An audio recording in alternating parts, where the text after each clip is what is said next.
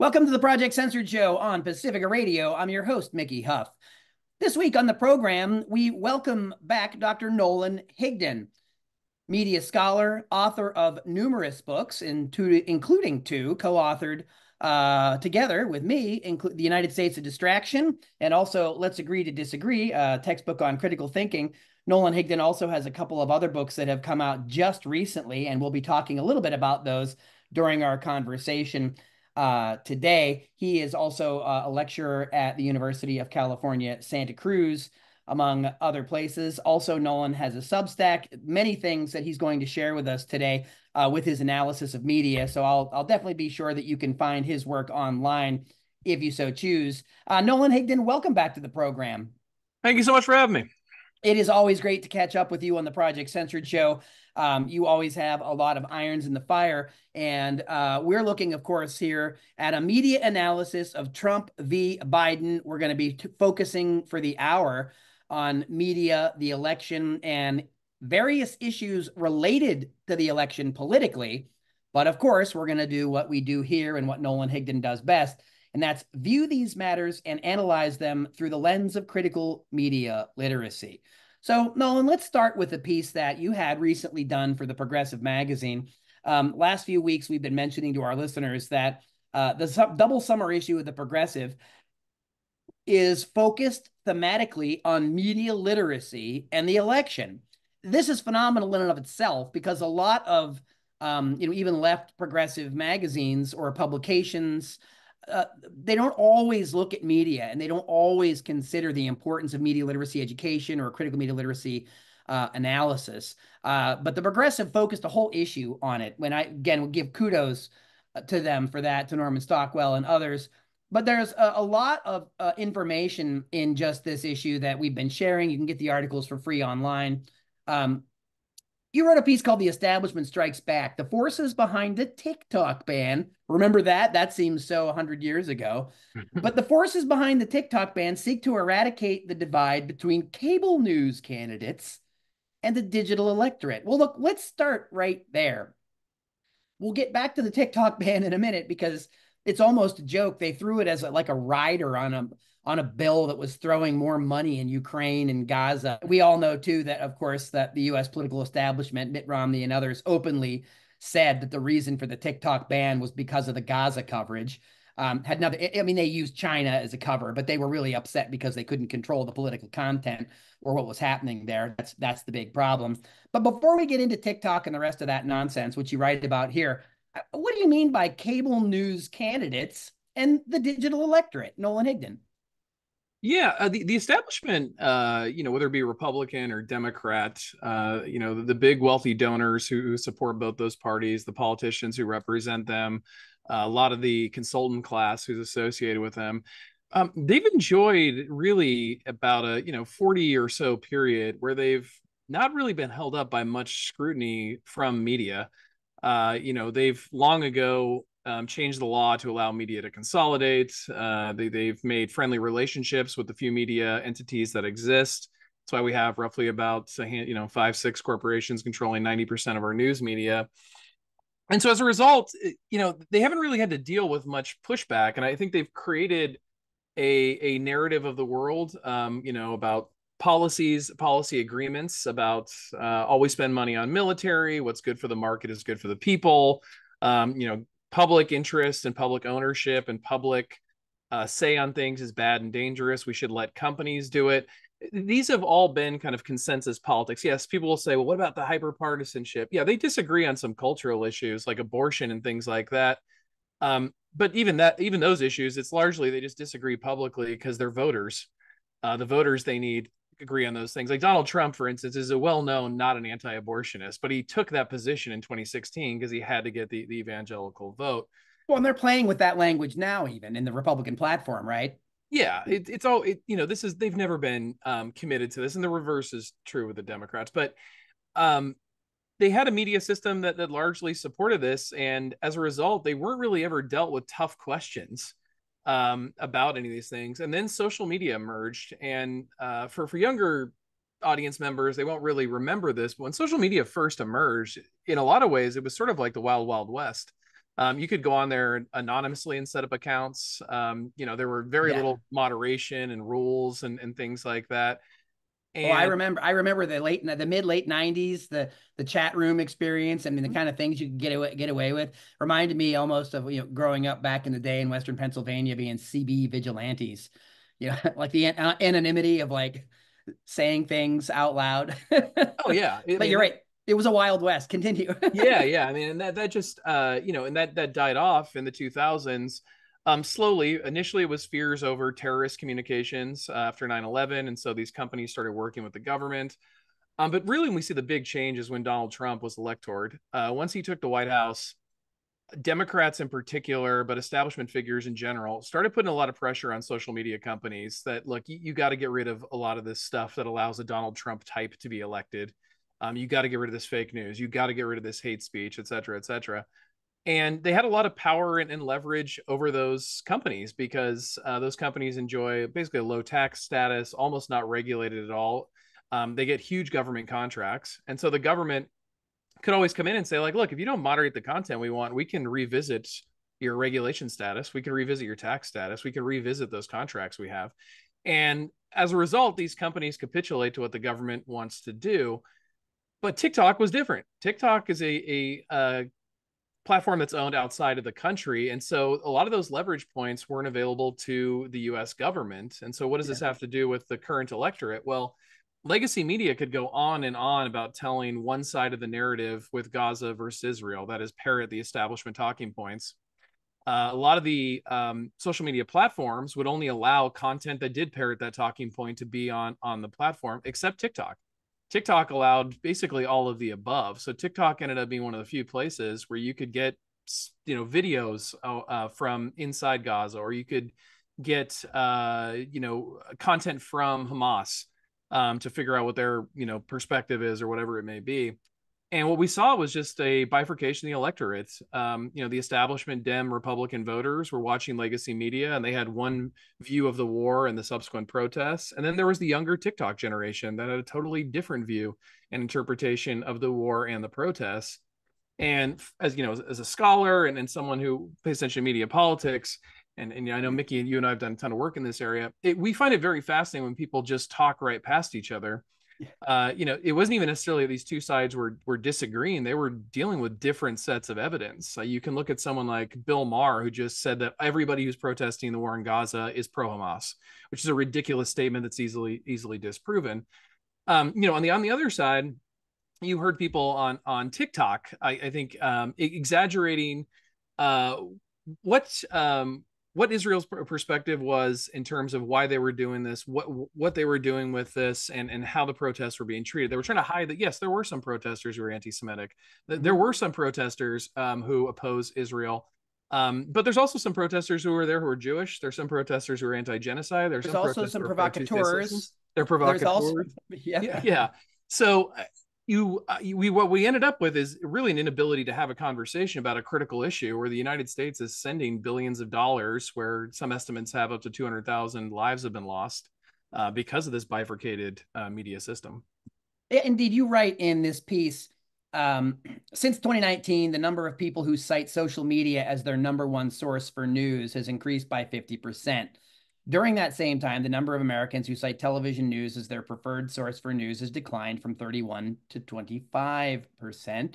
Half of American adults report that they access their news from social media sometimes or often. For Americans under the age of 34, social media is the number one source for news. Mm-hmm. So why does this matter? let's talk about what that means.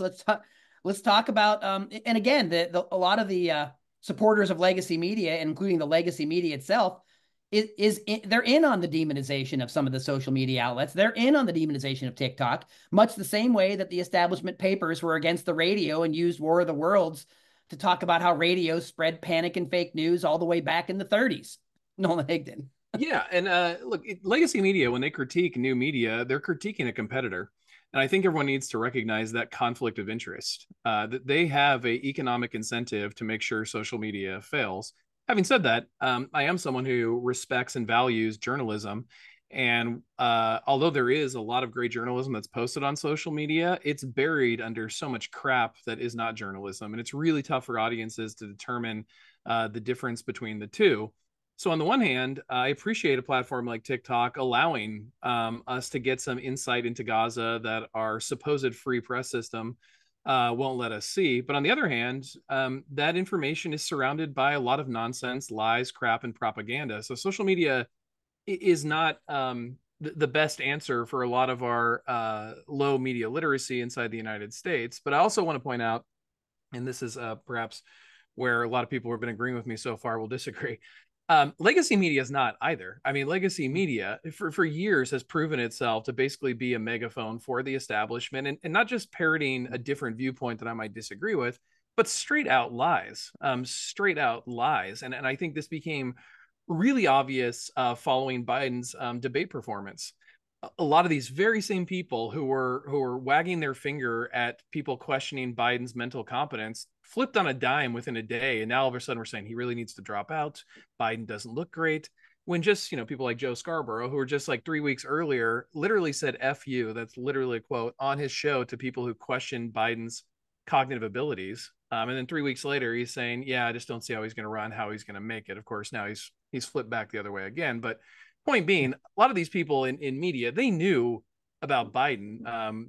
Media observers like myself, and I know you, Mickey, we've been paying attention for the last 5-6 years. Everybody has known this. Who covers the Biden White House? But they're just terrified to say it.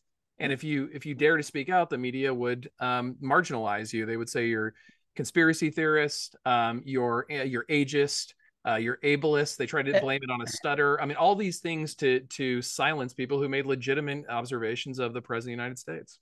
An interesting thing about the ageist issue, legacy press and their attack, and the establishment attack, the congressional attack on a platform like TikTok that's owned by a Chinese company, ByteDance. So that's their big gripe, is they can't it's not China is hoovering up information.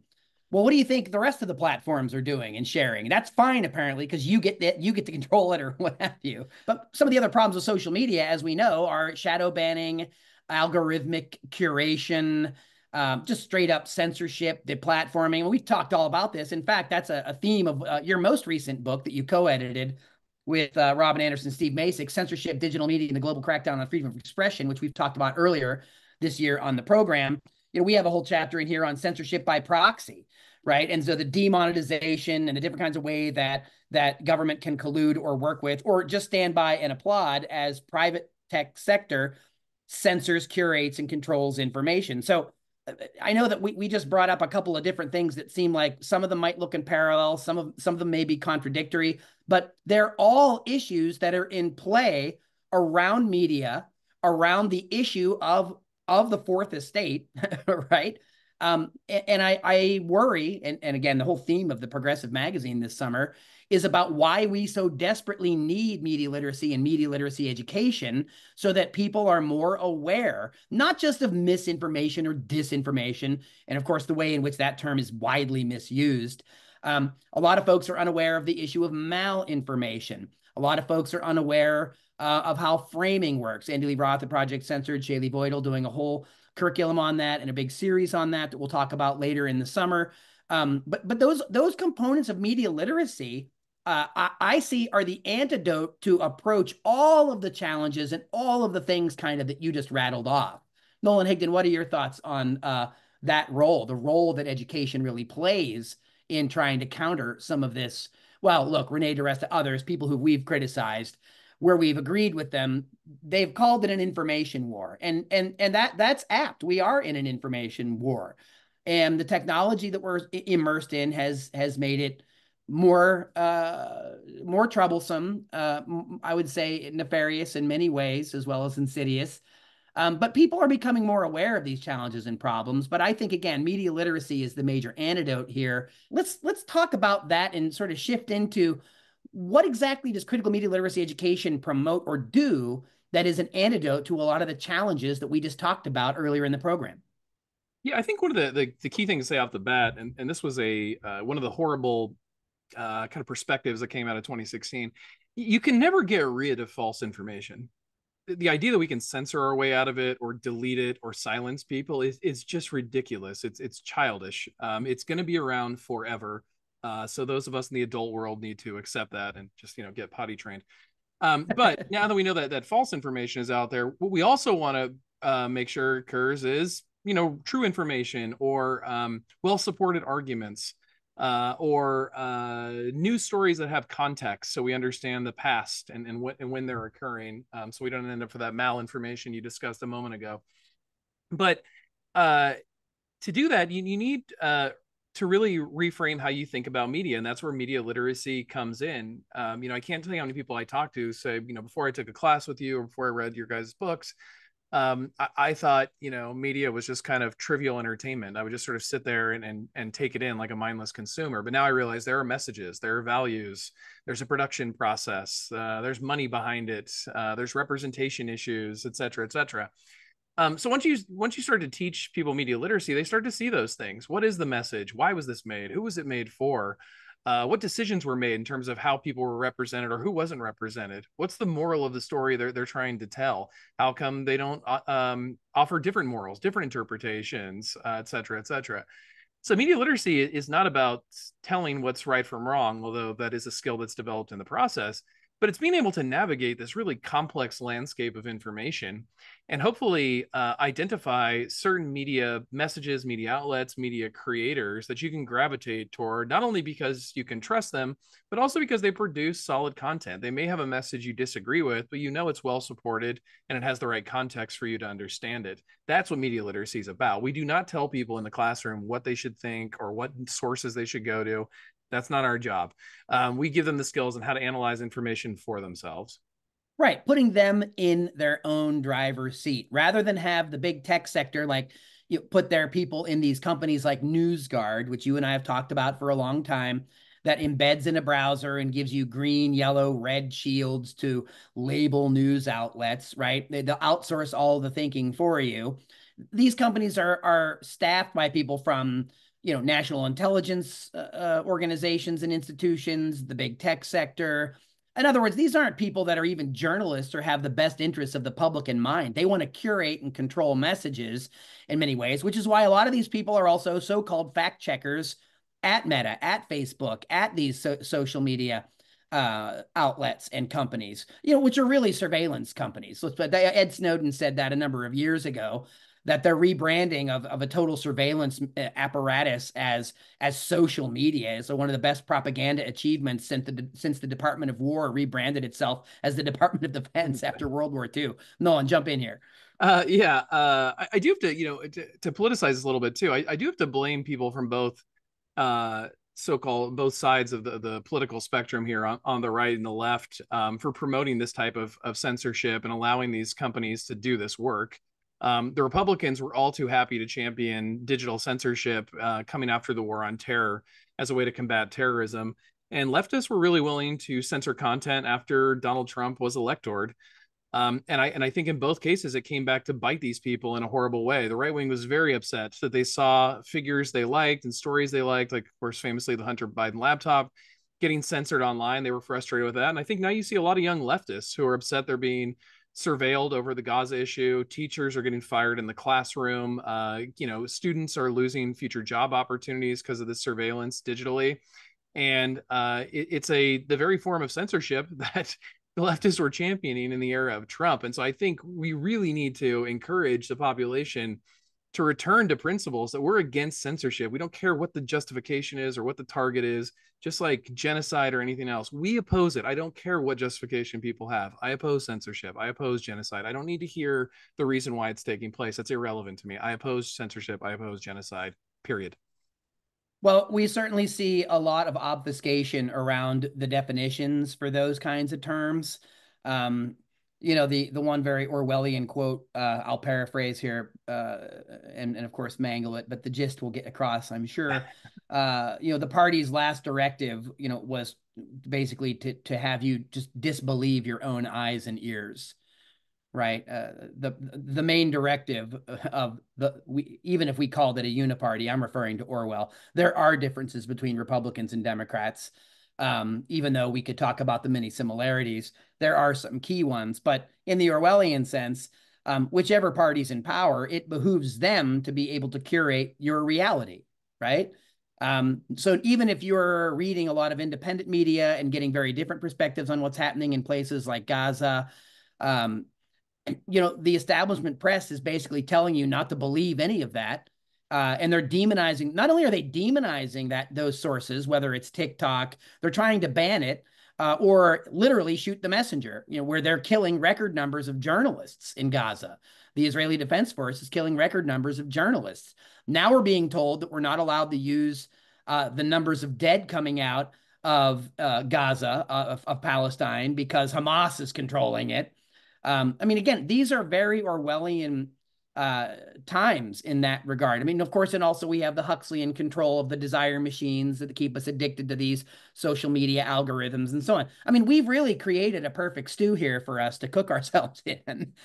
Right? It's not like we're in a great place, but this is why I want to go back to the significance of critical media literacy education, and what we do so much of our work around is this kind of pedagogy, is that all of us can benefit from having skills to decipher this. We all will benefit from critical media literacy education. We all need these skills to navigate these very troubled and these very confusing times. So critical media literacy education, again, is the focus. And I just wanted to point out, even though your book's several years old now, the Anatomy of Fake News final chapter, the Fake News Detection Kit, has a 10-point process that is supposed to reinvigorate our democratic republic and remind us of how important the free press really is. Not every outlet, look, every outlet has its issues, and many outlets will report great things, and then they'll also report things that maybe aren't very accurate. Sometimes, even if something's accurate, it can be malinformative, as we said, where it will delete context, or, again, going back to Jacques Ellul and Nancy Snow, the scholars, the best kind of propaganda is often just the truth, right? But it's the partial truth or the historically contextless truth, right, that makes it malinformative. And of course, as you say here, you write and say, well, do I want to be informed, or do I want to be a fake news disseminator? Do I want to read something and think about it, or do I just want to click like and share everything, right? And given, the social media landscape, should I react to something, or should I actually investigate it to trust, to check its claims? Why was I attracted to a particular piece of information or a broadcast? What tactics were used to capture my attention? Who published the content, right? Not just who published it, who owns that, who's the author of the content, who are they supported by? Do you even understand what the topic or the content actually is? Or are you trusting that the person writing it or the institution is giving you that information? Now, again, back to the malinformative issue. So, I mean, you've got a lot of great information in here I hate to use the tired phrase, but it's a toolkit, right? It's a toolkit to figure this out. When people make claims, does the evidence back it? What's missing from the content that's being given? Who benefits or is harmed by the way a story is being reported, right? And then, of course, does it really is your source journalistic? Does it seek to report the truth and not cause harm? Those are all very important things. We talk about the Society of Professional Journalists Code of Ethics on this program quite a lot, and I think that's also a core of critical media literacy education, is getting people to broaden their media habits, particularly into the independent media realm, not because the independent media is true and the establishment media is false, black and white, but because people can become more and more media literate just by expanding their media consumption diet into the world of independent media. Nolan Higdon, your thoughts on those myriad things? Yeah, I think that's a very important point. I wouldn't throw out everything legacy media does. They have a ton of resources, way more than a lot of independent outlets. And when they decide to report on something, they can report on it very well. So it's a very good point. And I want to echo something you said. I've never been a fan of telling people to throw out entire outlets. So, people are like, I like the New York Times. I don't watch this, or I like this. I don't listen to that. Outlets are a organization of many different contributors. I try and focus on good contributors, good journalists within those outlets, and I follow them regardless of what outlets they go to. I think that's really important. But to your point about asking more questions, I think that's the important part. I think so much of our news media habits are just mindless consumption. Like I get terrified. spend all day researching news media narratives, and I'll hear this and that on MSNBC and the Times, and then I go out and talk to people randomly in public, and they're echoing the very things I just heard on those shows. And it happens consistently, and I know that they're echoing what they heard on TV because it's usually wrong. It's historically incorrect, or it's not supported by evidence. Or And it's through a partisan lens, right? Or it's partially true, but through a totally partisan lens. yeah, something like that. And so when you get those and when you get those talking points and examples, it's really terrifying. It shows how many people take what they hear and just repeat it out loud. And so one of the things I want people to do is just stop and ask questions, just interrogate this stuff.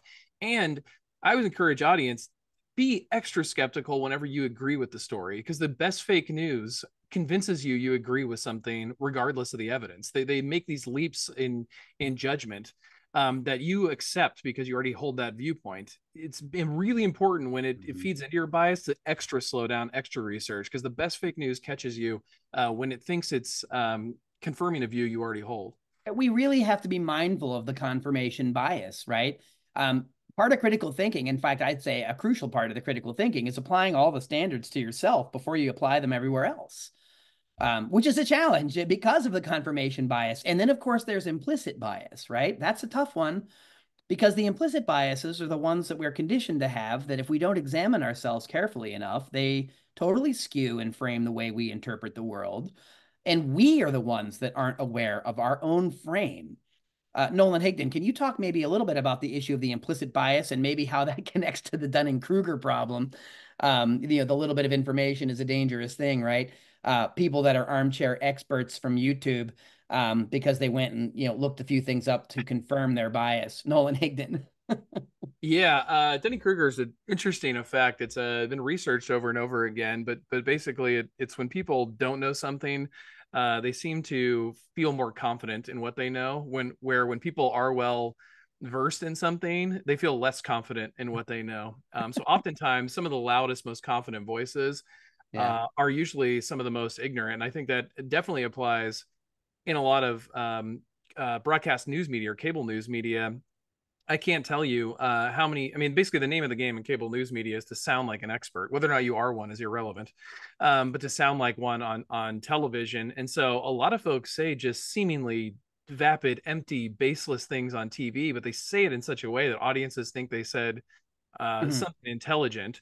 Deep or profound. Yeah. Yeah, and I always like some of the guys who are really good at this. I think are like Elon Musk. You ever notice he always does these like slow Mhm. pauses, like he's deep in thought, but really Mhm. the sentence is totally means nothing.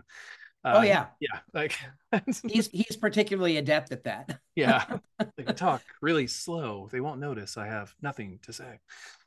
Yeah, well, it's a tactic that works. And look, rhetorical tactics that's kind of the name of the game. I know you and I are going to talk a little bit about the quote unquote debate on CNN, some of the fallout on that. So, one of the themes that we brought up, Nolan Higdon, in United States of Distraction really looked at the team blue, team red media frames even before that language became more prevalent. I know Alan McLeod has kind of made that more commonplace. We at the project, of course, have talked about the team red, team blue frame. But in USOD, in the United States of Distraction, we actually were criticized for some of this. We basically looked at the way that the establishment press, sort of couched itself, Fox News, Republicans, CNN, MSNBC, Democrats, and we looked at the way that they covered some of the same issues. And a lot of what we were discovering even then after the 2016 election was that even if they were covering what we thought were the same topics or issues, they weren't really, it didn't seem like they were speaking the same language. It didn't seem like they were inhabiting the same reality. And so, because of what we were just talking about before the break, confirmation bias, how people seek out information that kind of confirms what they already think or believe, people's aversion to disagreements, stressors, et cetera, et cetera. That people have become more and more incapable, not just unwilling, but incapable of talking to people that have different views of the world, right? I know you have plenty of things that you want to talk about. You've done a whole series of interviews with media outlets on the debate stuff. But going back to this playbook, as it were, right? You and I talked about the team red, team blue as a means of dividing and distracting. But we also talked about not the Trump candidacy or Trump as a politician, but the tactics that the Trump campaign and presidency utilized to manipulate and control narratives. Some of it we just heard at the debate called the Gish Gallop, right? Or just a stream of lies and falsehoods that one can't even keep up to. And so, the explanation for Biden's bewilderment was like, well, he just couldn't keep up with a chronic prevaricator, fire hose of lies. Yeah, but there's more going on here, and the media is complicit in not deconstructing that, and it's part of the team red, team blue nonsense that really contributes to that lack of sober analysis. Anyway, that's a lot to dissect and for us to think about, but I know you have much to say on it, so I'm going to get out of your way and let's hear some of your thoughts on those issues, Nolan Higdon. Yeah, but back to what we were talking earlier about principles. It always surprises me that Team Blue or Team Red can always rightly critique the other side for not upholding said principles, but can never understand how their own side is not upholding those same principles or using the same tactics to undermine them. Was Trump lying during the debate? Yes, absolutely. I've spent almost a decade chronicling Trump's lies. Trump lies all the time. That's not a great thing, but it's also not a shocking thing. But guess what? And this may be shocking to Team Blue. Biden lies too. I mean, did anybody else catch in the George Stephanopoulos interview? He talked about how he brought peace to the Middle East. I mean, it's just insanity. Look at what's going on in the Middle East right now. So yes, politicians lie. I guess this is news to Team Blue, but yeah, both sides lie. So yeah, we should stand against lies and we should stand up for truth. But if you only hammer one side, you're never going to get to truth. You're never going to tease that out. And ditto with a lot of news media narratives. If you talk to liberals, they will rightly critique like Fox News, how Fox News weaponizes race in a way to get voters out, how it manipulates its coverage, how it only gives you one side. Guess what? So does the left-wing media. They also only give you one side. They also manipulate issues of race. They also give you a biased viewpoint. So it's not even, but some of these concepts aren't even above people's heads. It's just they only apply them to one side. And then we're stunned. Nolan, and you wrote this in the piece we were talking about earlier, The Establishment Strikes Back. You wrote about MSNBC, for example, right? Yeah. You wrote about how MSNBC hired former Democratic Press Secretary Jen Psaki, who, I mean, the press secretary's job is to lie, spin, obfuscate. I mean, that's their whole job. MSNBC hired former Secretary Psaki to be an on-air personality on MSNBC.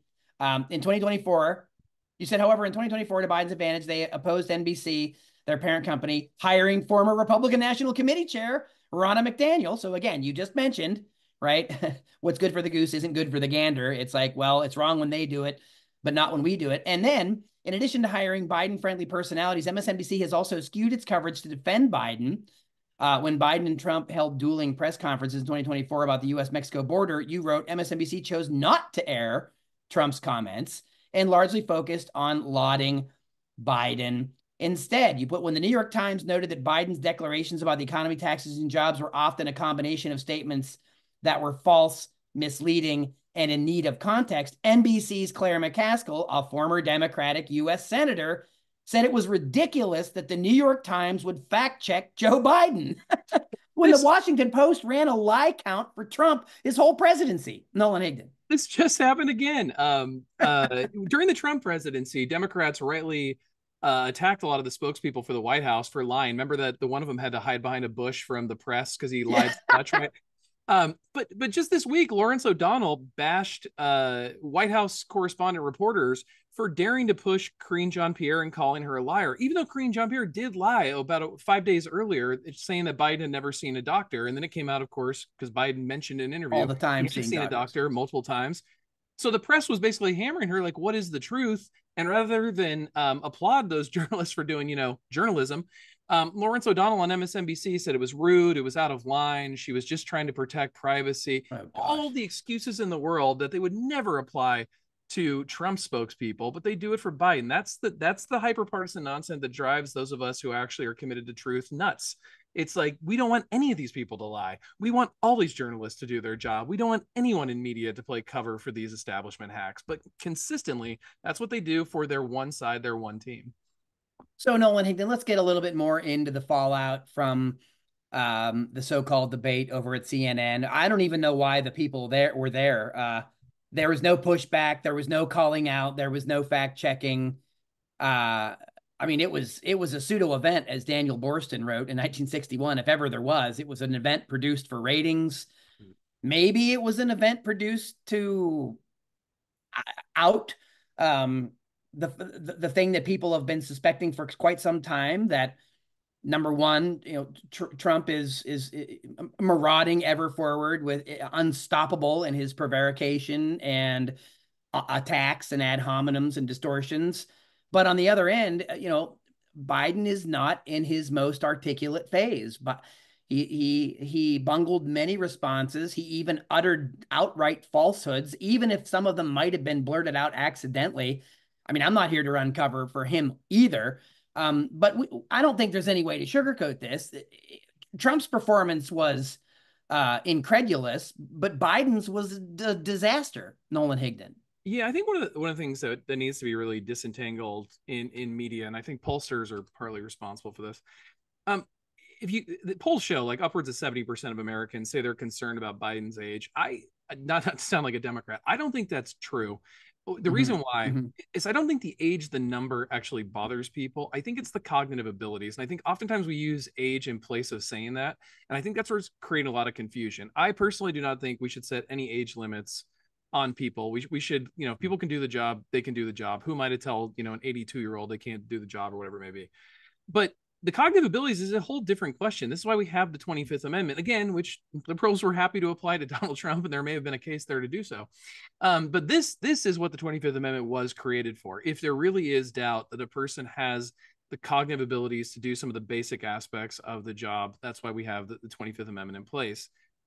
But Nolan Higdon, if we had real primaries, wouldn't have this been sorted out a year ago? So that's yeah. So there's a Who's responsible for that? these questions came up in 2018, but because there was a global pandemic and so many competitors on the stage, Biden was largely able to avoid a lot of these public talks, a lot of these debates, things like that, that I think would have exposed this. And in the 4 years since, he's gotten much worse.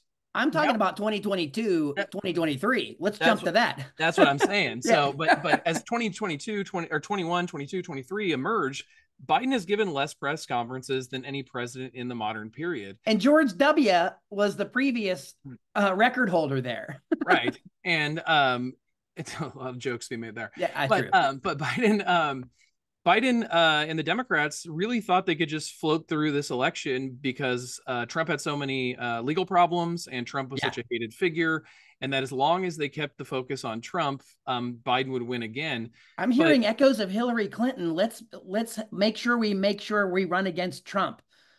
Right? right, Let's in that's lost to 2016. history. The Pied Piper strategy. The Democrats pumped a bunch of money to support Trump because they thought he was the candidate to beat. So they are owned some of the Trump victory in 2016 to their Yeah. own disaster. But Well, they're still playing the same tune yeah, but it's unfortunately blowing up in their face. I mean, Trump's gotten a lot of help from the Supreme Court. He's gotten a lot of help from savvy that he helped legal stack. system, and Biden is now,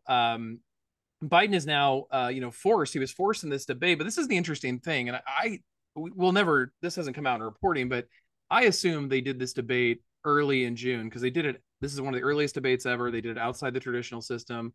I thought they were trying to do it because Trump would look like Trump, and they thought that would boost Biden in the polls. But instead, the opposite happened. Biden fed into the worst fears of voters that he is not cognitively able to handle the position, and it turned against him. The attention actually turned off of Trump for once. And for once, I think Trump played this quite brilliant. Trump said, I'm just not going to say anything. I'm going to let Biden's age dominate for the next 2 weeks. I'm not even going to introduce my VP. There's some observers who think that Trump actually wants to run against Biden. That's why he's not saying anything. He hopes Biden stays in the race, and who can blame him when you look at these polls? But this was another disaster by the Democrats. I can't really say Trump played this well, except for staying silent for those 2 weeks, more or less.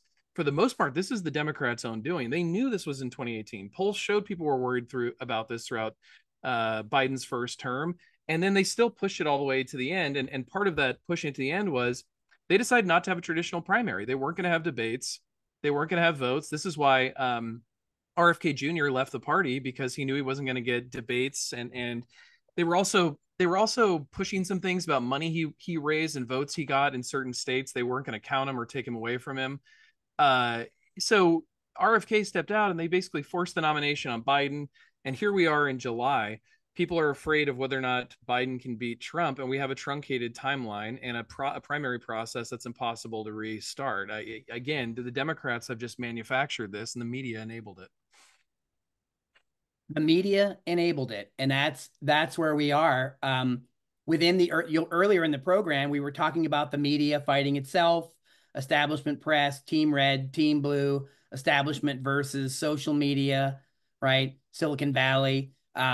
But here we are. These are the companies that frame and project what they want us to think is the reality. And then they conduct polls to find out how well that constructed reality is sticking. Um, so how do we get out of that feedback loop, I think, is one of the things that we want to examine more carefully. And again, we always sound like broken records in this way. Critical media literacy education, right? If you learn basic skills, if you understand that this is all happening, how and why, you are better positioned to ask critical questions. But the where we are now, Nolan Higdon, with this, we didn't even have really any primary season. I mean, we had primaries where people were voting, but there's nobody running. It's maybe you can talk a little bit more about what is your analysis of how Trump and Biden just dominated the whole program. I mean, even Nikki Haley, even though she stayed in the race for a while, we remember Don Lemon, right, past her prime in her 50s, that nonsense. But this is the sign. These are signs of a much, much deeper problem. And that gets into things like dark money. How do people even get in? How do people even, what's the control of party politics? There's a lot of other things to unpack here, including the packing of the Supreme Court, which Trump did. And now the Supreme Court has been, well, basically doing what folks predicted they would do, hand down rulings that might eventually protect or promote either his candidacy or someone else's like him. So let's get into the deeper politics here, maybe, and how it relates to media and how our political landscape, this is another thing that we've written about before, the whole shift of neoliberalism and corporatization and privatization of the entire political apparatus. You mentioned earlier that the debate this time was earlier and done completely outside of any kind of convention that's historical. And that even goes back, interestingly, the presidential debates used to be run by the League of Women Voters until the Bush Dukakis years, right after 1988. The parties moved away from that because they couldn't really control the outcomes of what was happening, and they couldn't control who was or wasn't invited. Now, and then, of course, they had a private corporation nonprofit that did it, and they had, we found out this from Open Secrets. This was a Project Censored story years ago, about how the debates then were controlled, literally a pseudo event. I mean, again, Daniel Borston wrote about this, about the Kennedy and Nixon debate decades ago, but it's really on steroids now. Now, not only have they moved away even from that bipartisan, corporate effort to like see who gets in and who gets out. That's how they decided Nader got kicked out of the debates years ago. They changed the rules midstream. Now they just basically reached out to people, and CNN was like, hey, how about we go and do this? What does that say about who has political power and control, both in our media system and in the two-party structure, Nolan Higdon? Yeah, I think it's succinct way you said that, and one of the things coming out of the 1970s, as you mentioned, was that neoliberal approach to government, and there's been way too many books written on that. But just one of the key points for what you're mentioning here is neoliberalism likes to appeal to expertise. It has little faith in the humans who are the public. And so it likes to take decision making away from the public and put it in the hands of private experts. So they like a lot of boards and things like that. They're big supporters of like the Federal Reserve. Like the Federal Reserve should be deciding economic policy, not the people or the legislature, for example. But that over the long, since 50 years since, you've seen people have less and less influence over national electoral politics, less and less over national governance. They still have, quite a significant amount of influence over local, but including less and less at the state. And so, regardless of where you stand on that, when the system doesn't work for you, and this is known as anti-system politics, there's some great scholarship on this. When you believe the system doesn't work for yourself, and you believe you don't have a possibility within the system to get your voice heard, you turn to figures who want to tear down the system. And that's exactly what Donald Trump's rhetoric is. Rhetorically, and we can debate what he actually does legislatively, but rhetorically, Donald Trump champions that message. And I think until you get a counter leftist party that talks about dramatically shifting the system so it does serve the people and it does include the human voice, Trump's going to mop the floor with these people every time. And I think this was one of the things that had me pulling my hair out in 2020. Biden barely won. He won by 40,000 votes in 3 key states. I know we had millions of new voters turn out, but he barely won. And Donald Trump at that moment was hamstrung by a global pandemic that was not going well and the worst economy since the Great Recession.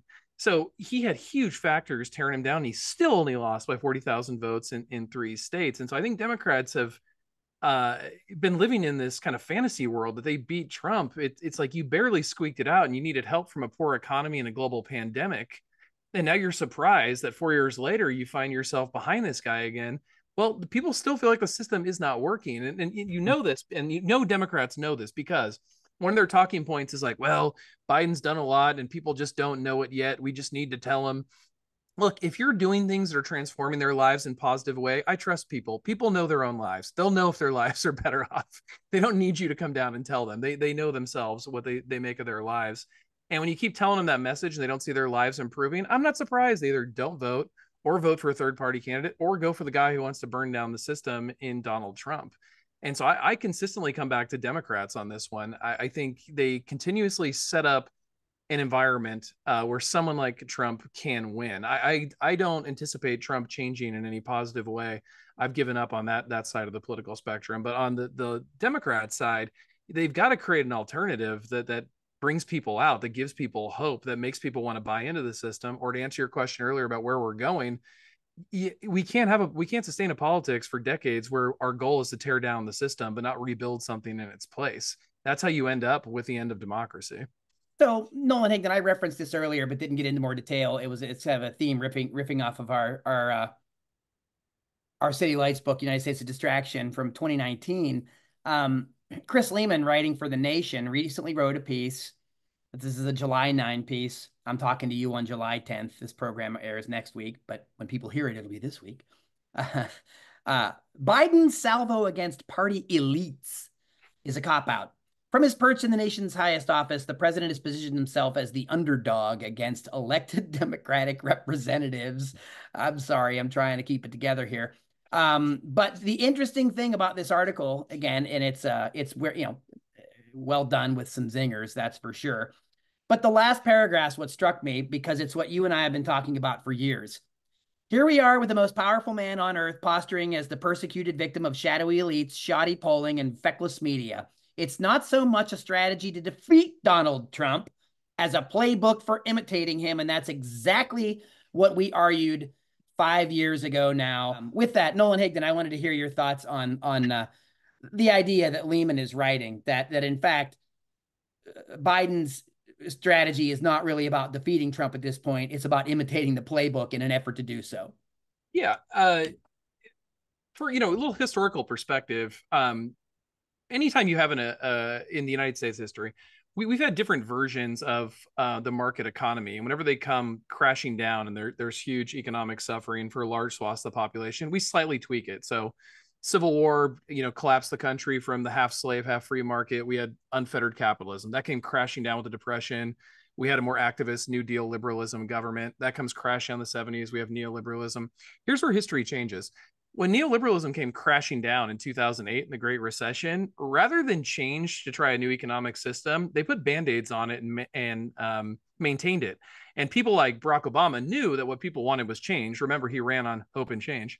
But then he got in office and maintained the neoliberal position. Trump also, he knew people wanted change from neoliberalism, ran on that rhetoric. But hold on one second. Yeah, continue that theme 1 second. But during the Obama administration, where Biden was vice president, that's true. We had one of the largest class protests going on in recent history with the Occupy movement, the 99% that they eventually were able to fizzle out, right, and move aside. And then, of course, Black Lives Matter. During the first Black presidency, right? When race no longer mattered, we talked all about this, the punditocracy, talking about how, oh, we're post-racial America. We ended up having this, one of the larger civil rights movements for African Americans come out of that presidency. Now, naturally, it sparked up again during Trump. So go ahead, continue. You were just now getting to Trump. And then, of course, we saw what happened in Charlottesville, and we saw what happened, there. So Nolan Higdon. Yeah, and Obama, I mean, he kept the neoliberal agenda. He basically dismissed Occupy, dismissed Black Lives Matter. That's why we say he lost 1,000 seats for the party. Obama's only political talent is getting Barack Obama elected. That's basically the only thing the guy can do. But he maintained this neoliberalism with populist rhetoric because, again, that signals to me that they know people want change, but they don't actually want to deliver it. And same thing with Trump. Trump gives the populist rhetoric, really doesn't have any change. Trump's legislative accomplishment is tax cuts, the same thing that Bush accomplished, the president before Obama, George W. Bush. And so Biden now is trying to do what Trump and Obama did previously, which is he knows the system sucks, so he's trying to adopt this populist rhetoric, this anti-elitism. But the striking part of it is you're the one in power. Senator from MBNA. I mean, yeah. How much more elite can you get than the Bidens at this juncture? Yeah, so you're basically rallying people to rise up against you. You're the one in power. So it lands terribly. I think it's another example of kind of the last desperation Hail Mary of a campaign that's in its dying months. But we see this constantly, and regardless of what you feel about that populist rhetoric, if you are populist and you do want to see these change, you've got to demand these figures go beyond the rhetoric. Otherwise, they will manipulate you with the rhetoric, as they have done through the Obama years, Trump years, and now Biden is trying to do contemporaneously. Well, we certainly have quite the conundrum here, right? And our Project Censored and Project Censored show and what we do, we never endorse candidates, and we don't do any of these kind of things.